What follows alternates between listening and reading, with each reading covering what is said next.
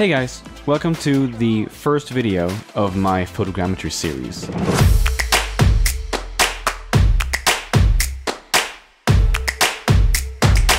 So there are a lot of information online, like on YouTube, covering how to do photogrammetry, and there are bazillions of ways to do photogrammetry, but I find most of these videos flawed in some way. There's always something that they could have done a lot better, and I've tried to streamline and perfect my process to overcome that. Because usually, I mean, you want to have some high quality scans, obviously, but it's also important to be time efficient. You have to be able to produce it fairly fast with the high quality. And I found out that you don't have to choose between quality and speed. You just have to do it the right way. And for those of you who don't know, what is photogrammetry? Well, photogrammetry is when you shoot an object in a load of different angles, and then you have a software to calculate the 3D data out of that by combining the angles and comparing them to each other. There are a bunch of different programs to use. You can have like the free versions like Autodesk 123D, which is cloud-based, or you can have the more professional ones, Agisoft Metashape or Reality Capture. And I will actually focus on the professional ones because I don't see a point of using the cloud-based, cheaper, simpler, or the free versions of softwares in this case, because what we are looking for is quality. And throughout this series, I will go through both programs, Agisoft and Reality Capture.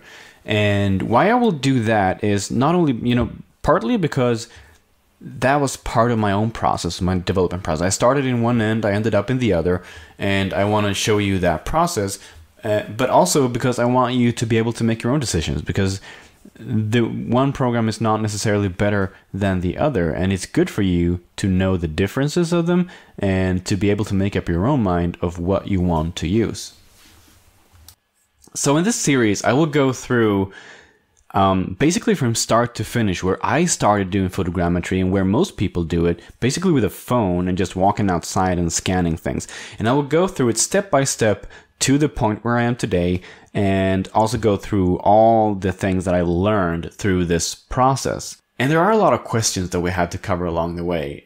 Like, do I need like 500 images, or can I do with 50? Do I need like a 35mm, or can I use an 80mm? Do I need prime lenses or zoom lenses?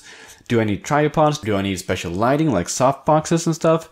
What is cross polarization, and do I need it?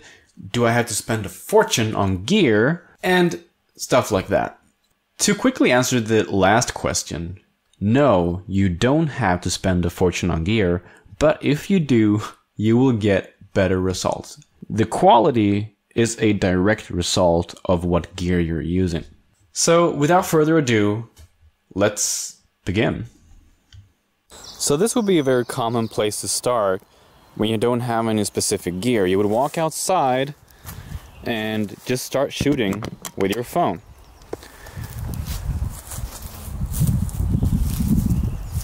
Like this, in all different kinds of angles, and up and down. And there are a couple of problems with this.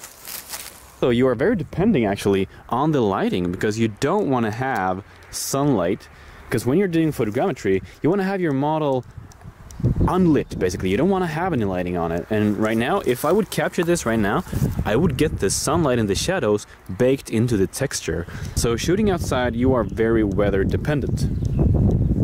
And another issue is that even though phones are actually really good today, they're not really good enough.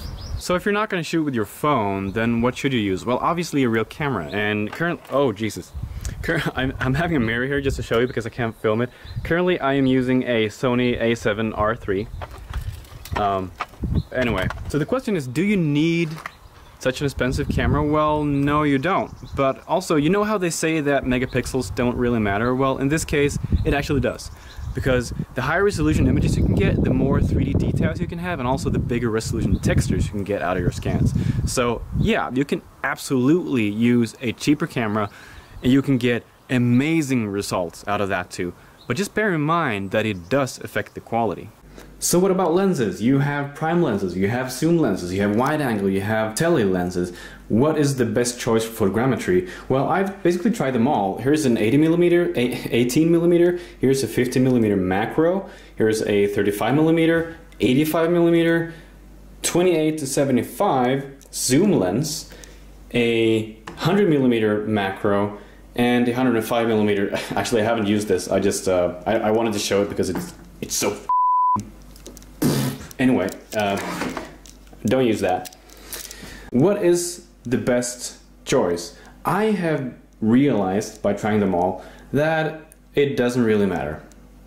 What I have learned though is that it does actually affect the depth of field, because if you use a lens with a smaller field of view, like the 50mm, you will actually have shorter depth of field. But what you want to have when you're doing photogrammetry is you want to have as much depth as possible, so you don't want to have any blur on the object you're shooting. So if you're like shooting from up here, you're focusing on this part, you don't want to have this part blurred, because that will ruin your textures or make it a lot harder for you to you know, work the data. So you want to have a lens with as high aperture number as possible. Some of them are like 18, some of them go to like aperture 22. So you want to have as high as possible so you can get as long depth of field as possible. So you can use whatever you want really. You will get some different trades from different kinds of lenses. Like for this example, I get really sharp images, but I can't get close. With this, I can get close, I get really sharp images because it's a prime lens, but I will have issues with depth of field being more blurred than the others. And with this one, for example, I can get really close, I can get good depth of field, but I am getting a little bit worse sharpness. So some of these three, I use that one. Use whatever you want. So my next step is to move inside, and how do you easiest shoot your objects in all different kinds of directions while being inside? You can't just move around the object. So yeah, I got some kind of simple lazy Susan. This is just some kind of IKEA table, rotary table. You can move it around. So basically, you can take a picture, you can move it around, take another picture, move it around. And you do it like that. And then you move the camera so you get a higher position, and then do the same thing all over. So you get 360 degrees in different heights. But there's still one more problem, because right now I'm having the aperture set to 2.8, which is too low because I will get a lot of depth of field. So I have to change that to as high as possible, which means that I will have to lower, sorry, I'm aiming wrong. Which means that I will have to lower the exposure time. And here we have, I need to go down to like 2.5 seconds. You don't want to crank up the ISO because you don't want to induce noise in the images. So keep ISO as low as possible, aperture as small as possible, or in this case as high number as possible. And then you only have the shutter speed to play with, which means that you will have to go really high. So to be able to capture this now, I will have to shoot it for 2.5 seconds per image.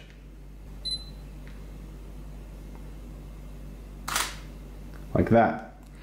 So you can imagine this takes a long time to move, shoot the image, move. You get the point. So how could I speed up this process? Because we have one more problem here, and that is the lighting. We have this ugly yellow lighting in here. Also, actually, we have shadows, which we don't want to have. So we can solve both the shutter speed issue and the lighting issue pretty easily, and that's to get a flash. So here's the solution, ring flash. Now this is the Godox AR400, which is a ring flash, which, please bear this in mind, there is a difference between ring flashes and ring lights. Now this one has a real strobe flash inside of it, so you get really powerful light. Now, there are other LEDs, like LED lights as well, which kind of fill the same purpose. You place the camera here and you get the light directly from the camera, so you will basically remove all the shadows on the object. To that extent, they do the same job. But please bear in mind that the LED lights, they're not very strong. So you will still have to stop this table between each photo. And I'll come back to that, but it is important. Also, I would suggest that you get one of these. It's a quick release from Manfrotto that you place here, so that way you don't have to screw the camera on and off all the time when you're removing it. So here's that quick release in place, and all I have to do is to place the camera and click it on, and there it sits. Like that. Now you can adjust here, these knobs will adjust the height of this so you can get the lens centered. Now I have to tell you though, this flash, Godox has discontinued it. And I've noticed that it's actually really hard to get this kind of flash right now. There's like these Elinchrom flashes, which are like, I don't know, 2 or 3 times the price. So this one is really, really affordable, and it is discontinued, and they have not replaced it with a new model. So if you want this flash and you can find it anywhere, buy it before anyone else buys it first, because you will not get hold of these. So all I have to do now is to connect the flash to the camera. So I have the PC sync cable there, and just plug it in. And on this side I have the 3.5mm just audio jack. You can have a PC sync as well if you have that kind of cable. So I just turn this on. Now I have f/22, so the highest possible with this lens, ISO 100, and the shutter speed 1/125th of a second. So if I click this now, did I get focus on that one? Yeah. You can see that we have basically no visible shadows on the object. So the lighting issue and the long shutter speed issue is solved. So now we have another problem, or I mean we had before too, but we haven't solved it until now.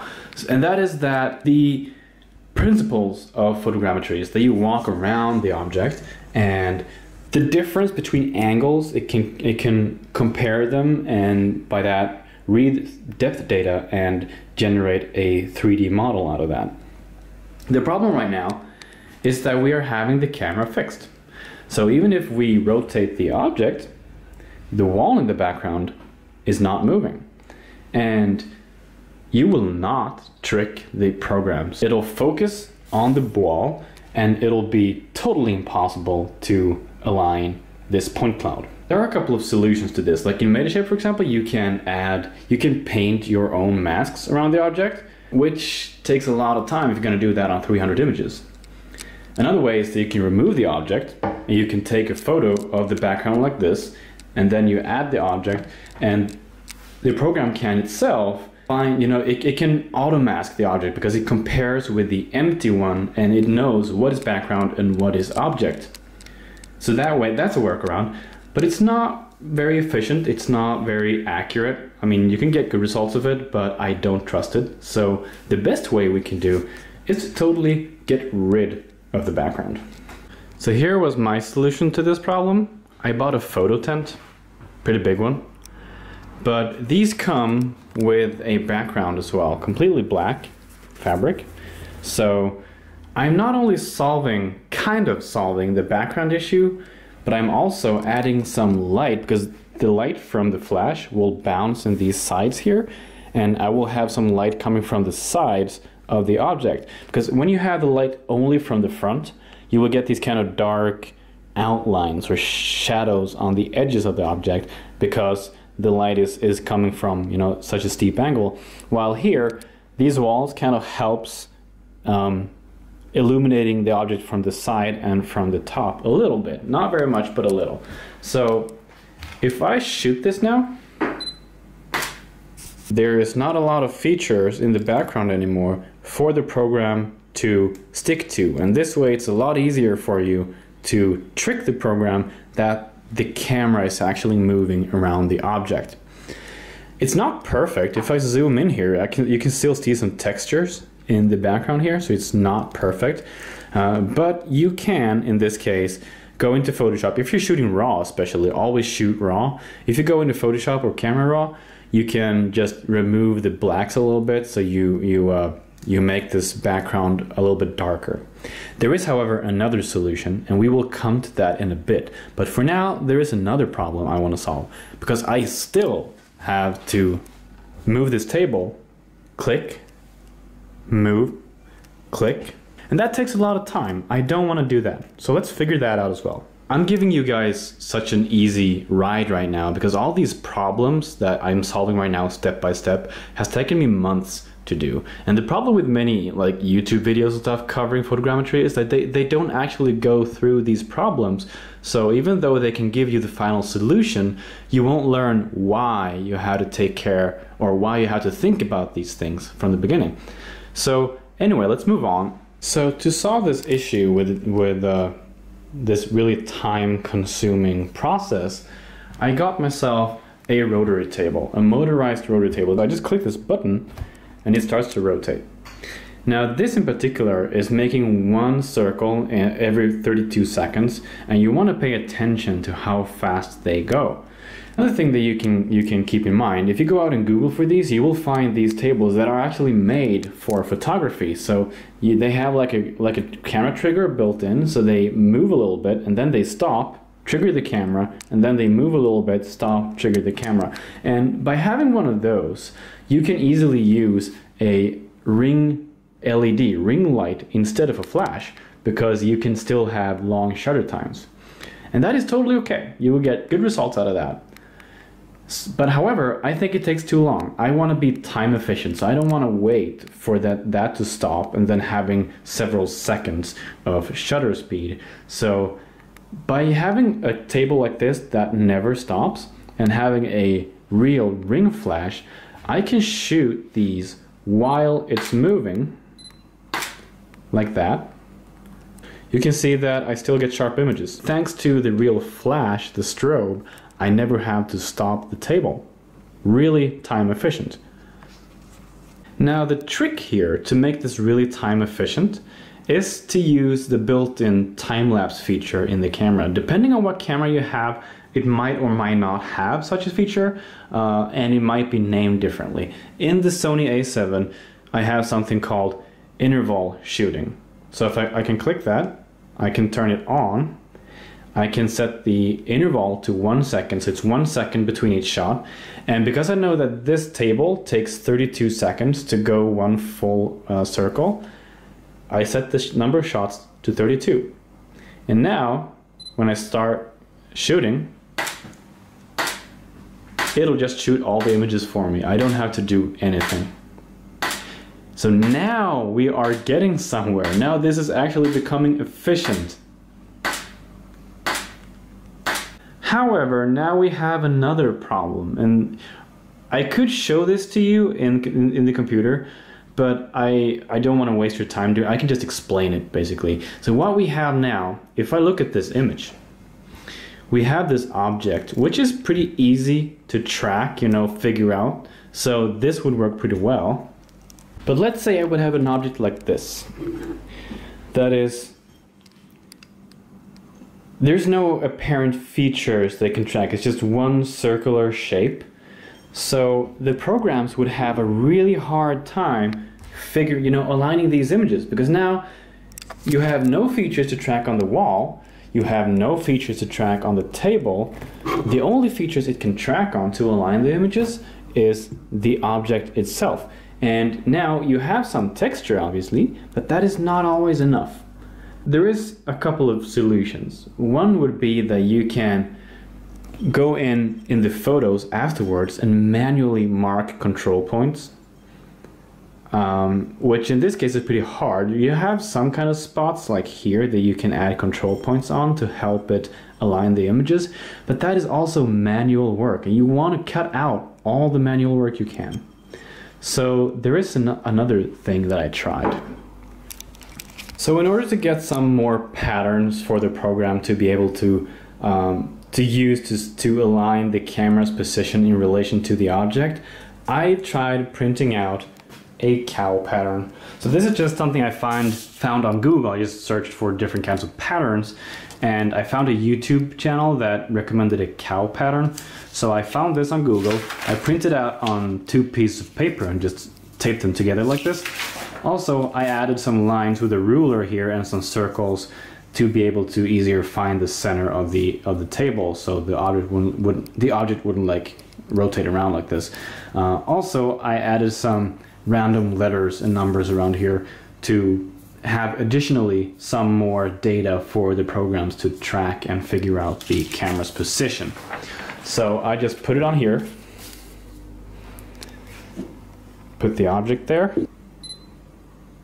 And if I shoot that, you'll now see that I have a lot of features for the program to track and figure out the position of the cameras.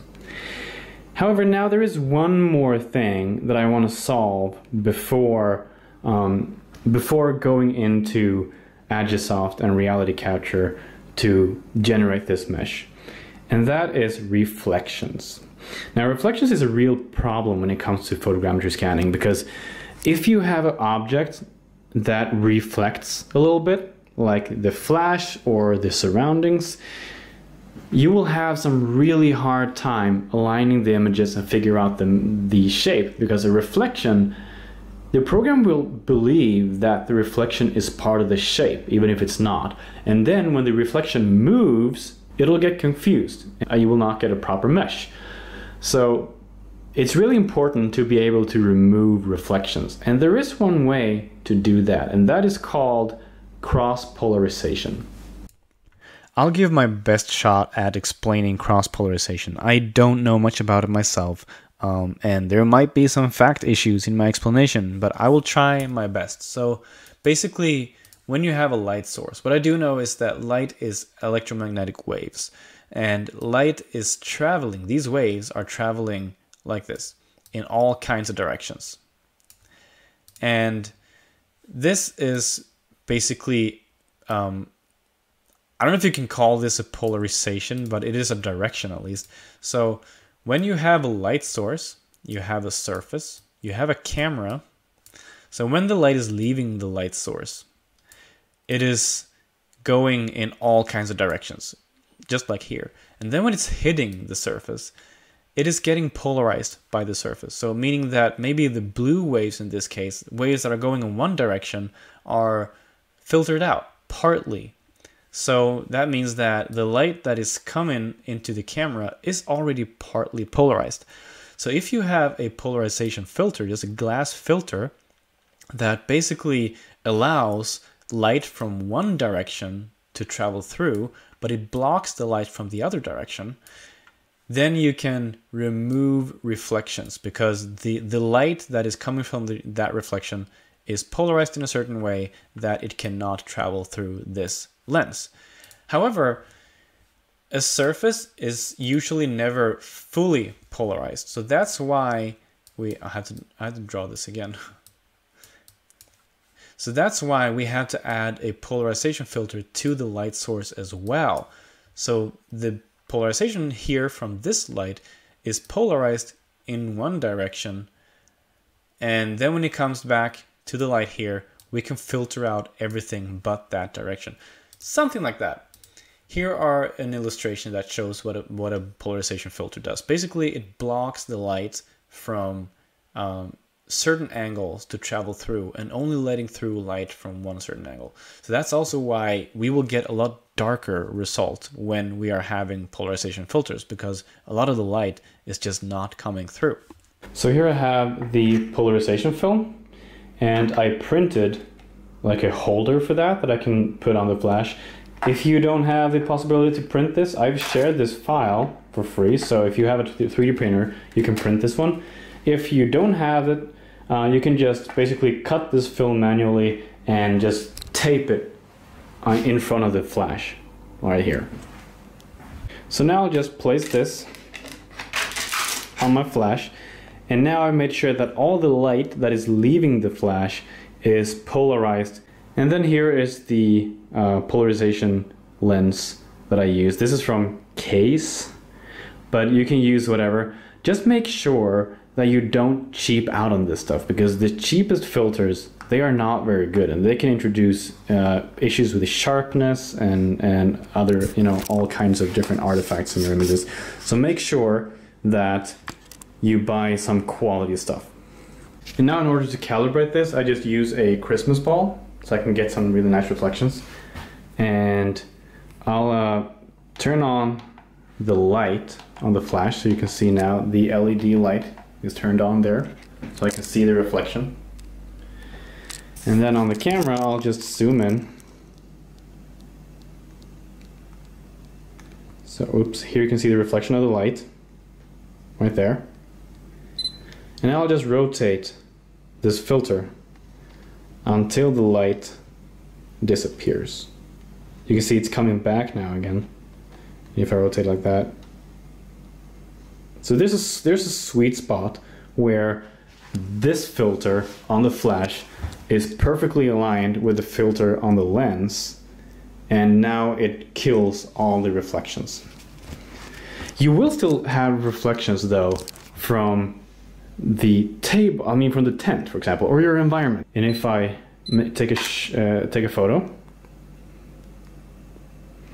I can obviously still see the reflections of the tent here, but you can see when I zoom in here on the flash, there's no light. It's completely black. There's another benefit of doing this, and also a downside. The benefit is that since you're polarizing the light, you're also polarizing the reflections hitting the back of the image, the tent. So you can see now, if I zoom in, the back of the tent is completely black. So now I don't have to do much at all. I still might have to like drag down the blacks a little bit in the photos, but not very much.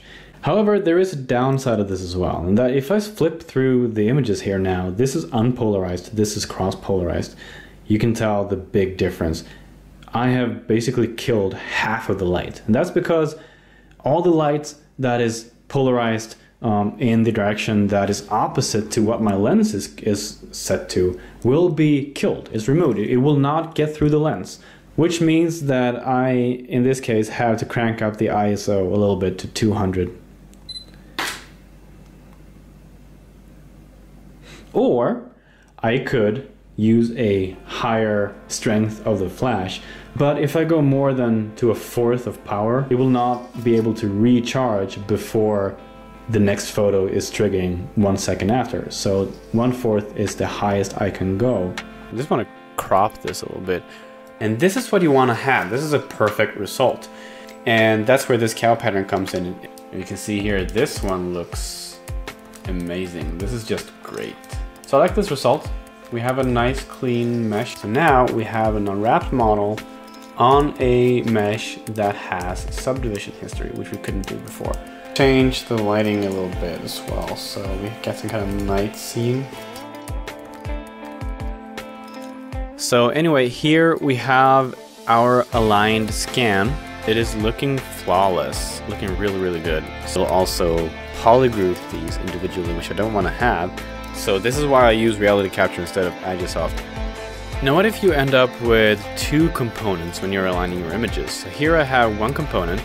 So now you can see we have a new component here, which 192 out of 192 cameras. So we have a successful scan. Looking good. This is what we're scanning today. Taking the model into 3ds Max, fixing it up, and then taking it back to ZBrush and then back to reality capture. A little bit of tricky, but you can see here these amazing nice details we're getting out of this. So this is a process that I am happy to share with you. So I hope you will like this video.